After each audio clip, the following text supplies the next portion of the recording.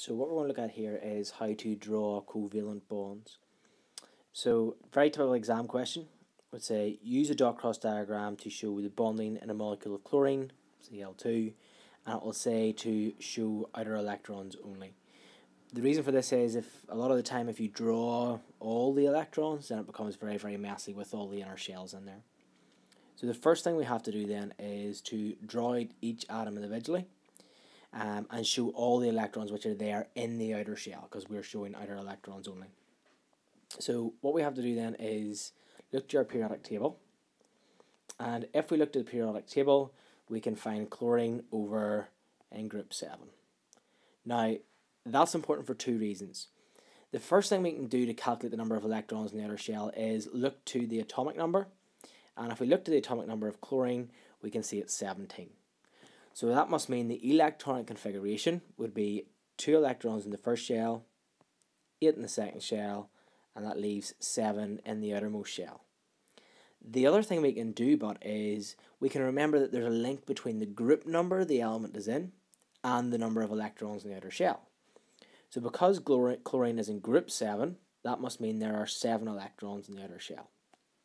So that's all we need from our periodic table.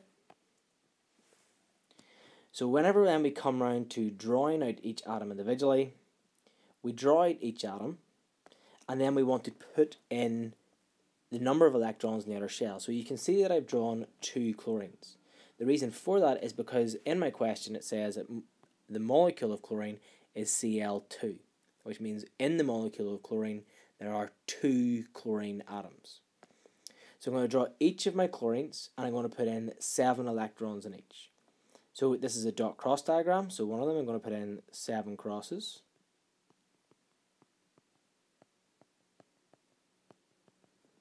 And in the other one I'm going to put in 7 dots.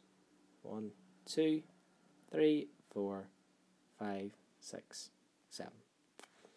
So that's the first step. The next step then is to write down the number of electrons needed to complete the outer shell. Now, what we can see here by this statement is that the number of electrons needed to complete the outer shell is the number of pairs of electrons the atom will share. Now we'll come on to this a bit more in a second. So if we look at each atom then individually again, and give ourselves some more space, we can see that the atom on the left has 1, 2, 3, 4, 5, 6, 7 electrons. But you should know now that an atom has a complete outer shell whenever it has 8 electrons. So because this atom only has 7, that means it needs 1 more electron to fill its outer shell. The same is true of this atom because it's identical. They're both chlorine. So what we can say then is we can look at this and say, right, the number of electrons that is needed to complete the shell is the number of pairs of electrons the atom will share. So because this chlorine here on our left hand side needs 1 electron, we can say that it needs to share 1 pair. The same is true for the other chlorine. It also is going to share 1 pair because it needs 1 electron to fill its outer shell. So that's our next step. Now we identify that the atoms both need to share 1 pair, we move on to step 3. Step 3 says we overlap the atoms and share the required pairs. Now there's another wee side note here. It says if there are more than 2 atoms, the atom which requires the most pairs goes into the middle. In this case, we don't have more than 2 atoms, so we can ignore that for now. So overlap the atoms and share the required pairs. So if my 2 atoms here, what I have to do is I have to overlap them. So I put it much like there's a Venn diagram in maths, and the first thing I'm going to do is add in the required pairs. Now both of these chlorines I've said require 1 pair of electrons.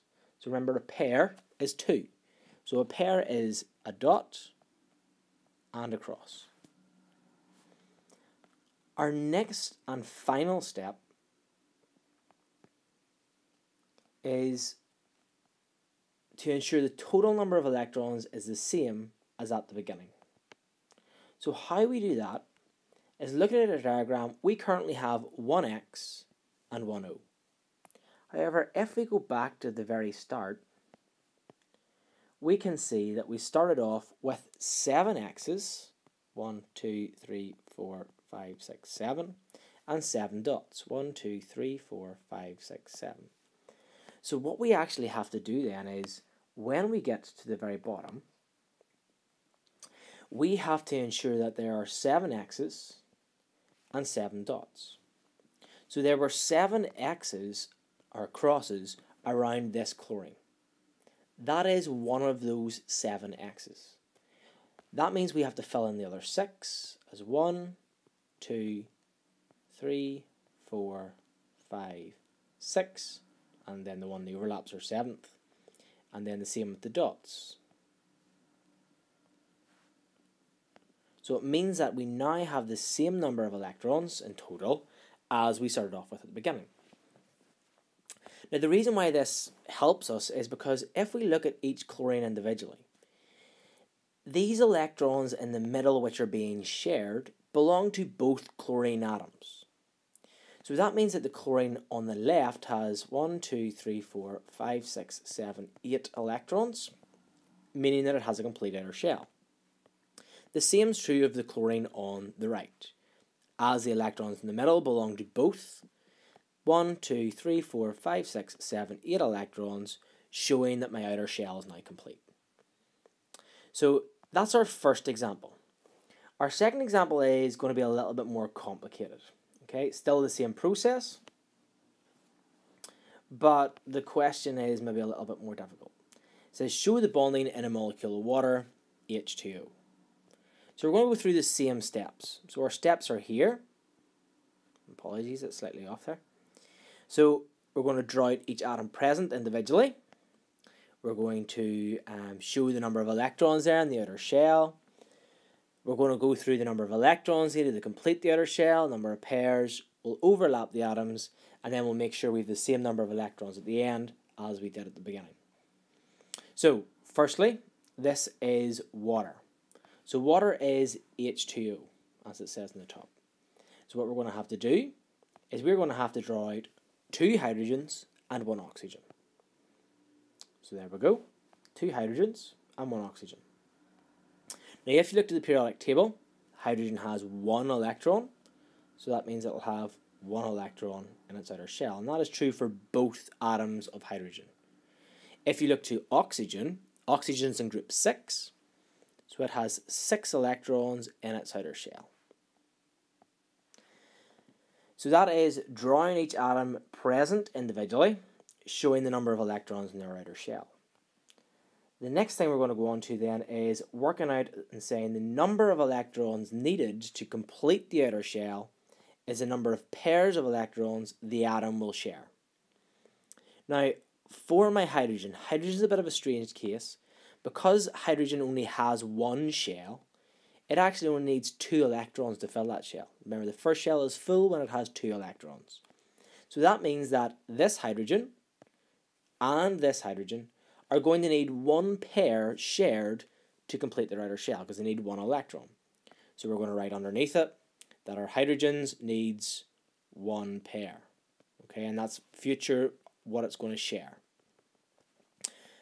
Now for our oxygen has 6 electrons, so that needs 2 more to complete that outer shell. So your oxygen is going to share 2 pairs. And that's our second step. Our third step, overlap the atoms and share the required pairs. Now, in this case, we do have more than 2 atoms. However, this little bit at the end says the atom which requires the most pairs goes into the middle. Now we can see that the 2 hydrogens need 1 pair, but oxygen needs 2 pairs. So that means the oxygen is going to have to go into the middle. So what we'll do is we'll just sort of leave this here up at the top for a second.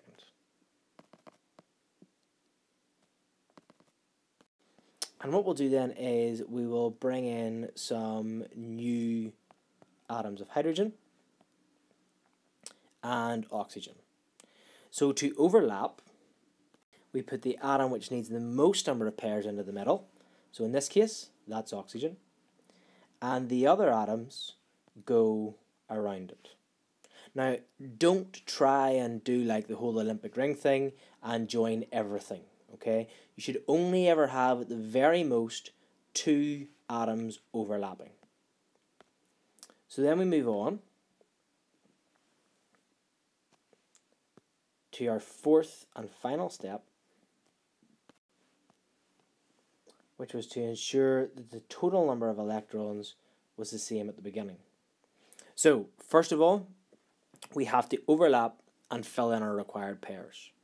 So we said that each hydrogen there needed to share 1 pair of electrons. Okay, so we'll zoom in here because it's a bit hard to see. Okay, so each hydrogen needed to share 1 pair, and the oxygen needs 2 pairs. So what we'll do is, first of all, let's fill in the number of pairs of electrons on the hydrogens.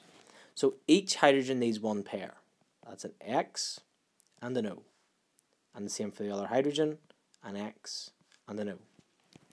So in this case, what we've done is each hydrogen has 1 pair, but in doing that, that has given the oxygen the 2 pairs that it needs. So ensuring the number of electrons is the same as at the beginning, well, we can see that at the beginning we had 1X on each hydrogen.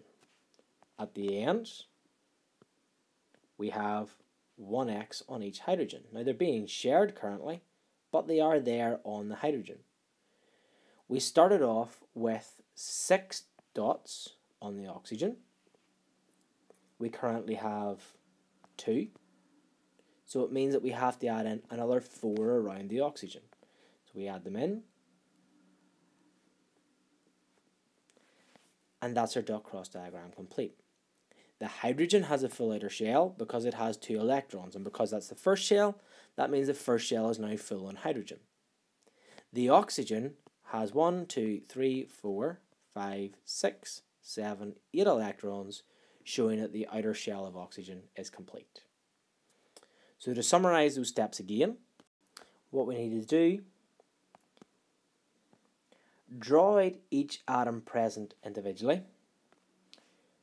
work out the number of electrons needed to complete the outer shell, that's the number of pairs of electrons the atom will share, overlap your atoms and share the required number of pairs, and finally ensure that the number of electrons at the end in total is the same as what you had at the beginning. And that's how you draw covalent bonding.